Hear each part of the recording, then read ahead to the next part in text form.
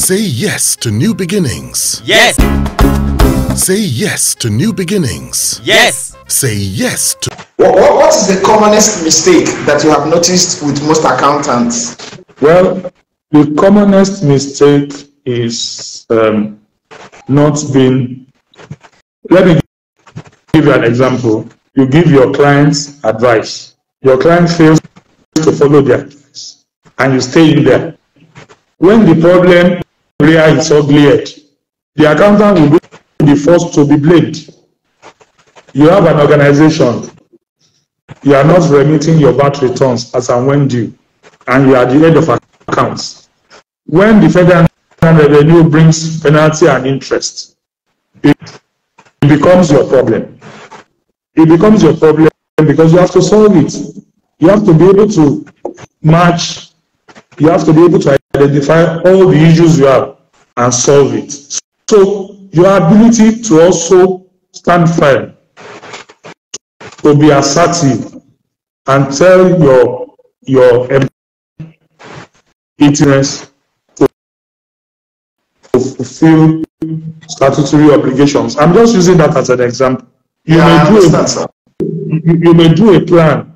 You may do a plan for a business, a new business opportunity, and along the line, the plan is being rubbished or pushed aside to secure some quick wins, which may later boomerang. How far are you as an accountant in telling your business, telling your employer, this is where we are headed? If we go, so most accountants do not get as assertive as they should be, and it gets in the way of work. Eventually, that accountant will still be sacrificed because it will look like he doesn't know his onions.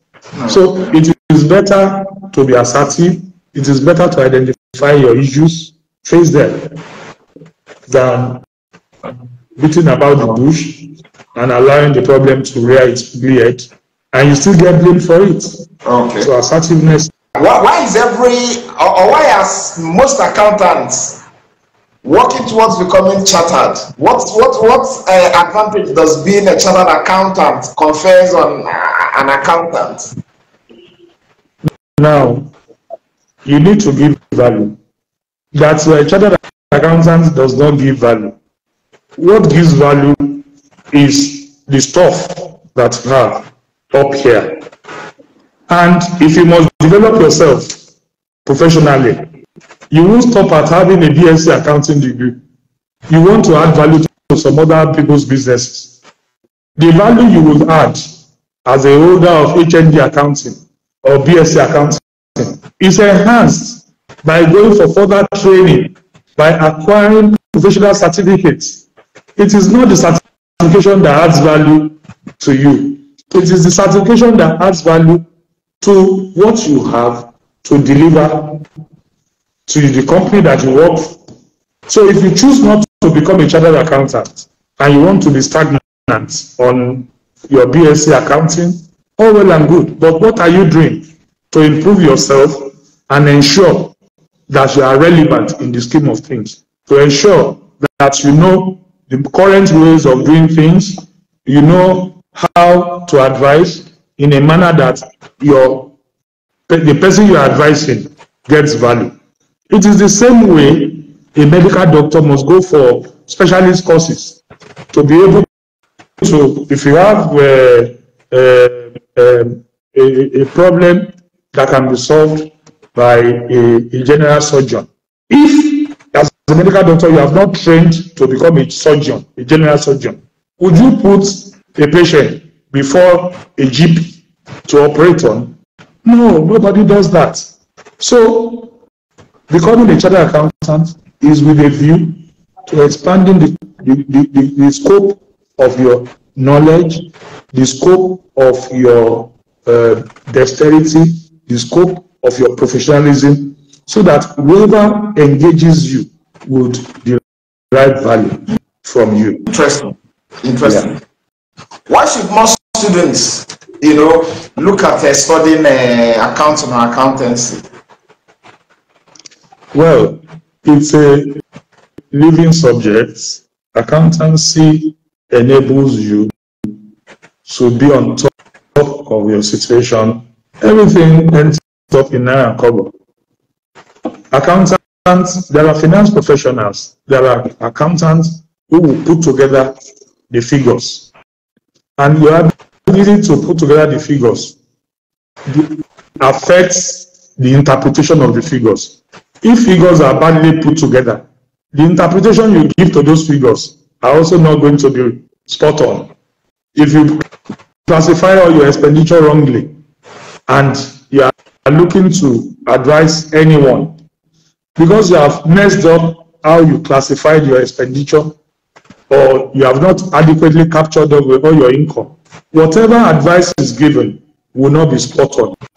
So at the crux of every business problem is ability to ensure that your income or your financial information are completely, correctly, and accurately captured. So if you have a flair for that, chances are that there will always be opportunity for you in the marketplace. Okay.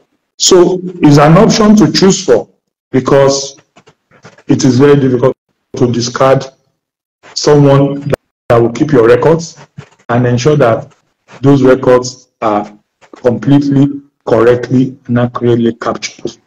Any advice given that is not based on that is a fluke. Interesting.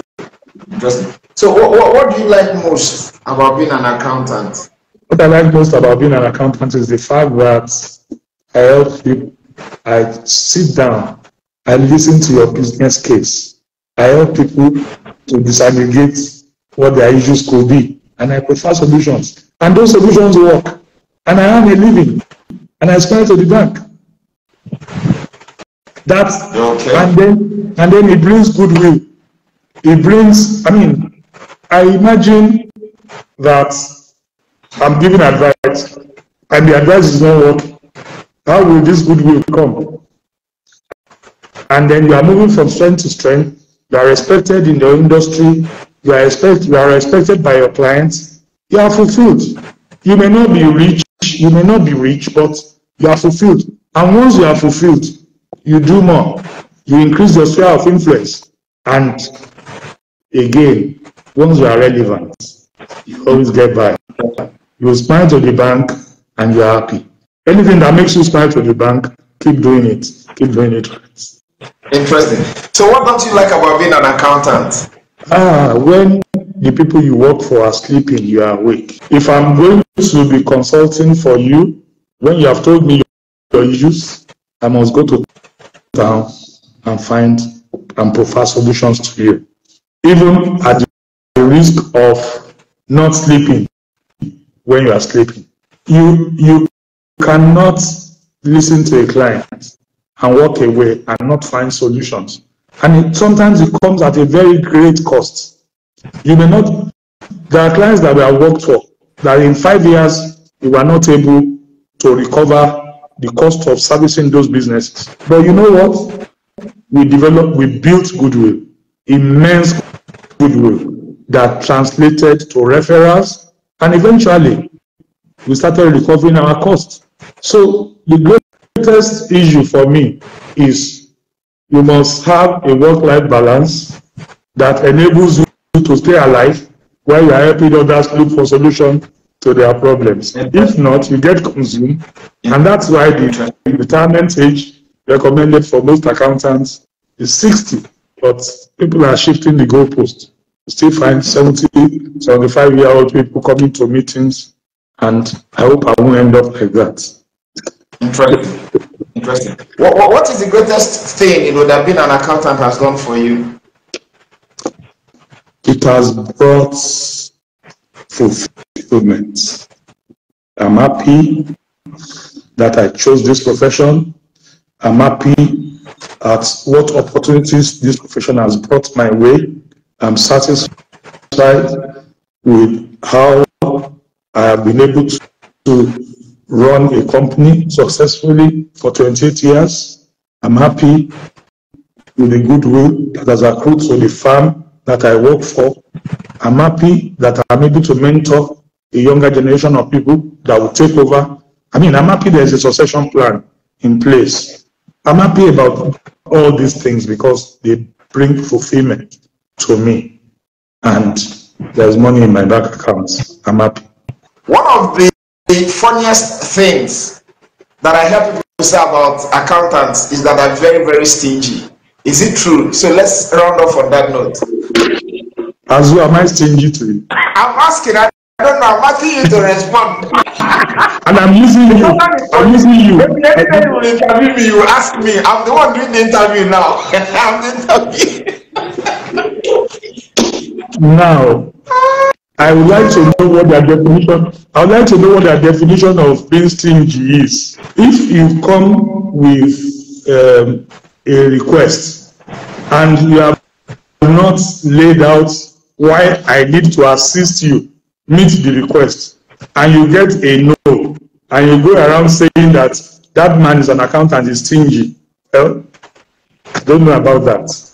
I want to say that people help people, people assist people, but you must come with a compelling reason.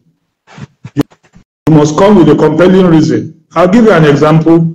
About 15 years ago, a friend of mine approached me that he was going to have the 10th birthday of his son, and he's made me chairman of the day for his son's 10th birthday, and I'll be responsible for bouncing castle and a host of other things.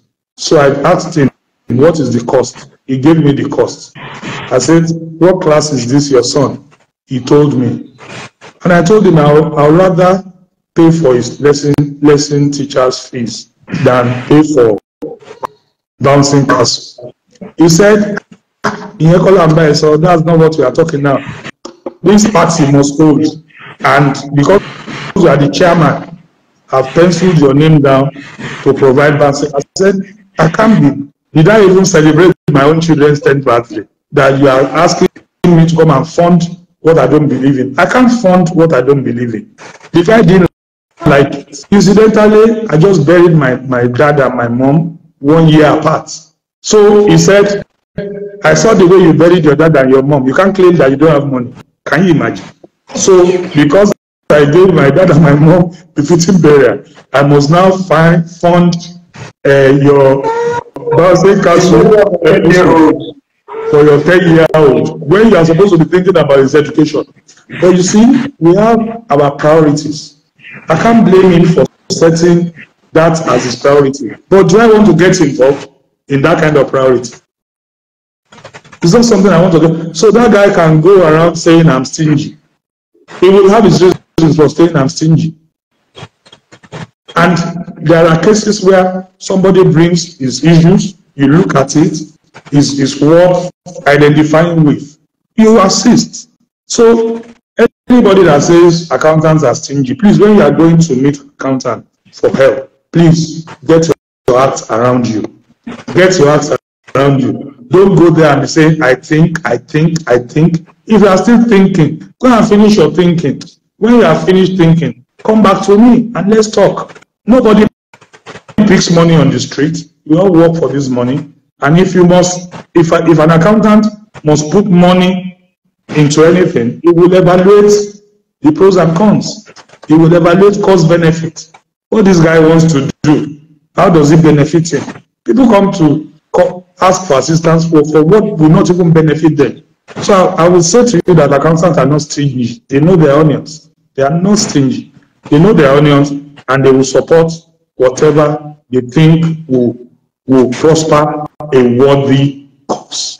We are both worthy knights. We are both worthy knights. So we should follow anything that will prosper a worthy cause.